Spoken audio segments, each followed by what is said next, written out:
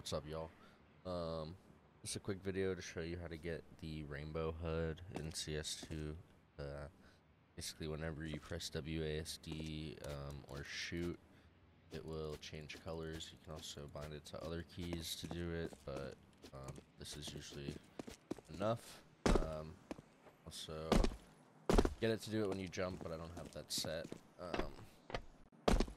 All it is a group of aliases in your autoexec, so I'll go ahead and show you what they are.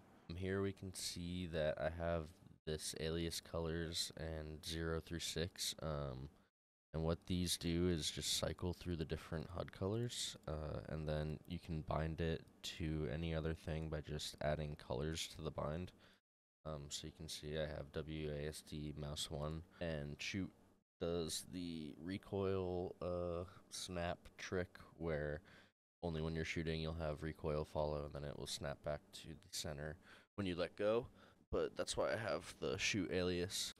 And then yeah, you can also do things like moaning, which I'll show you what that is. If you know the nightmare config from CSGO, you might be familiar with this kind of stuff, but whenever you press Q, it will make noises like that. Pressing E will cause the source like deny sound, but it's just funny.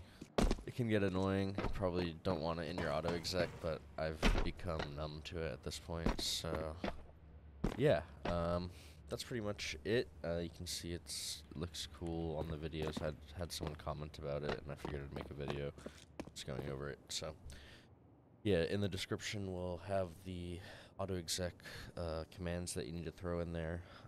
The autoexec, if you go to browse local files on CSGO and go into game csgo cfg, you can drop autoexec.cfg in there, and yeah, just make sure you have exec autoexec in your launch options. Other than that, enjoy.